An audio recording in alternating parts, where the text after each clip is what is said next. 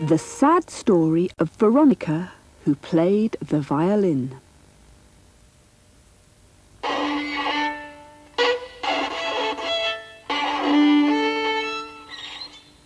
Veronica played the violin.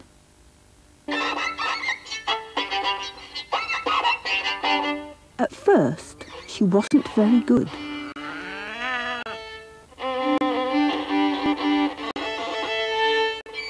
In fact, she was awful.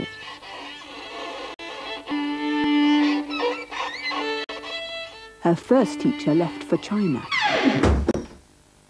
Her second teacher, Mrs. Leone, was deaf.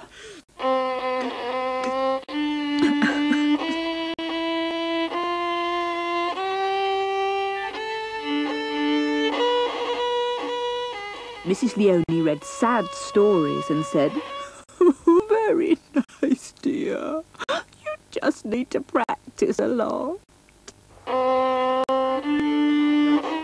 Veronica did practice a lot because she was determined. It was terrible for the neighbours. "She is determined," they moaned. The practice made Veronica play better, so she practiced all the time.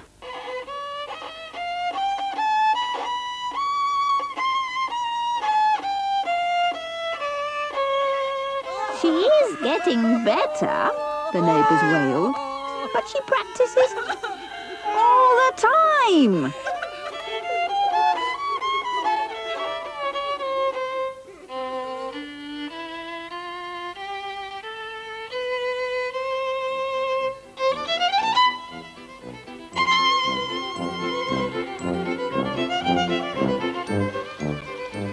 By the time her next birthday came, Veronica could play really beautifully. For her birthday, the whole family went on a picnic.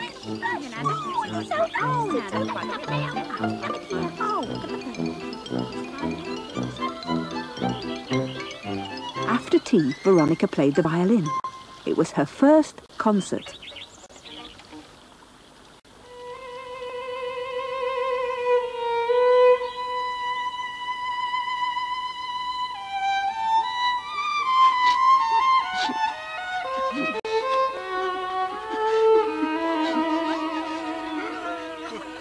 The music she played was so beautiful that everyone cried into their fizzy drinks.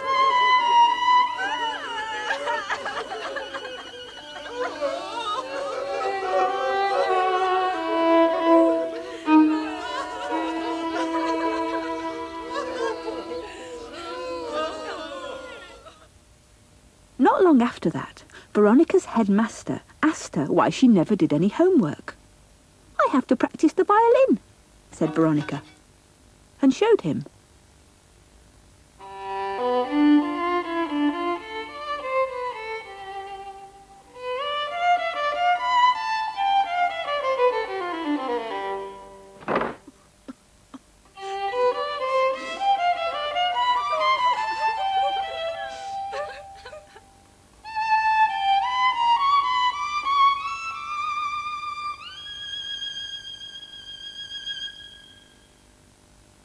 "How beautifully sad," said the headmaster.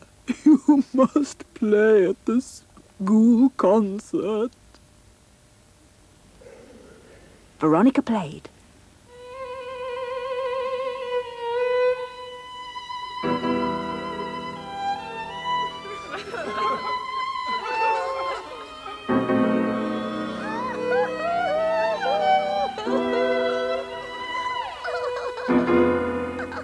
That was her second concert.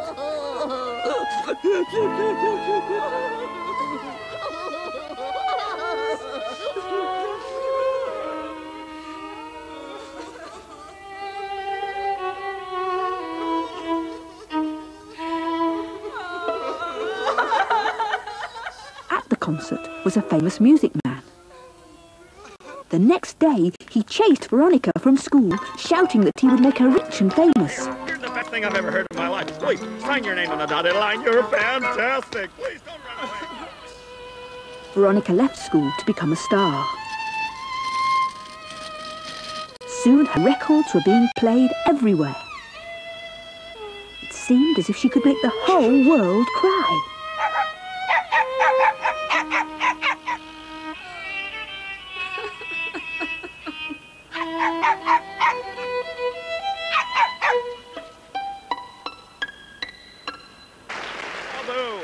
Veronica's most successful concert ended with a flood.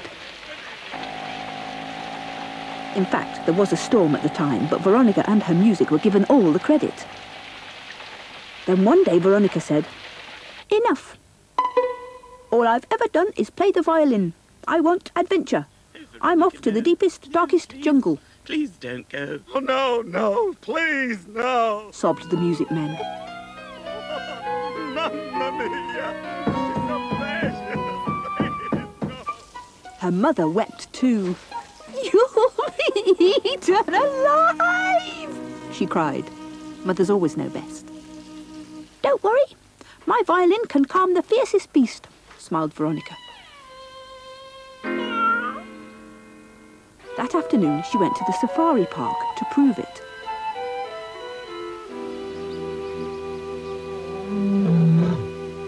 Because she was famous, the guards let her try. To their amazement, the lions just lay down and wept. Veronica had proved her point. And the following day, her parents drove her to the ship. They felt very sad as they waved her goodbye.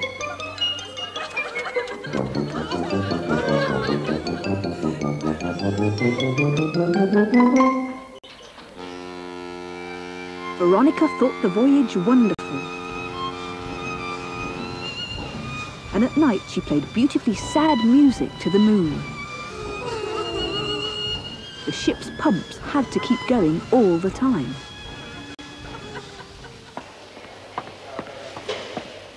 When the ship landed, the men in uniform told Veronica, "You can't go into the jungle alone. You'll have to go with these fearless hunters or you'll be eaten alive." "Okay," said Veronica.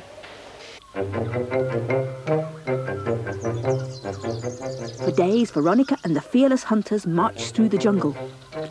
Not so very exciting, thought Veronica. She never once played her violin.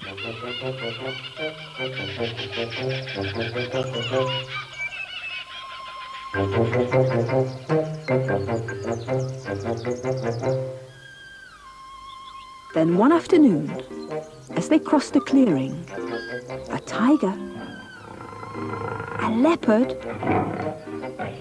and a lion appeared at the same time. At once, the fearless hunters ran away, leaving Veronica alone. Veronica wasn't at all worried. Calmly, she took out her violin and began to play.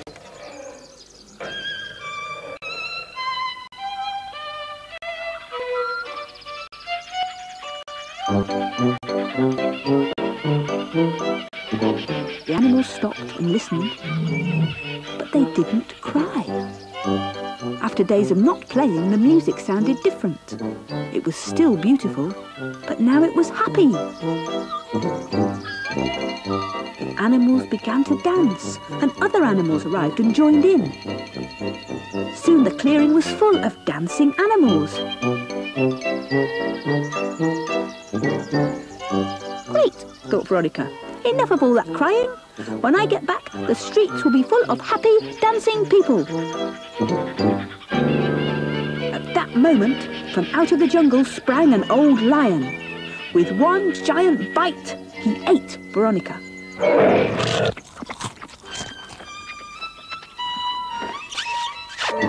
She never even knew what had happened. "What have you done?" cried the animals. "That was the most beautiful music we've ever heard." The old lion put his paw behind his ear and said, "What?" All of which explains why the streets aren't full of happy, dancing people.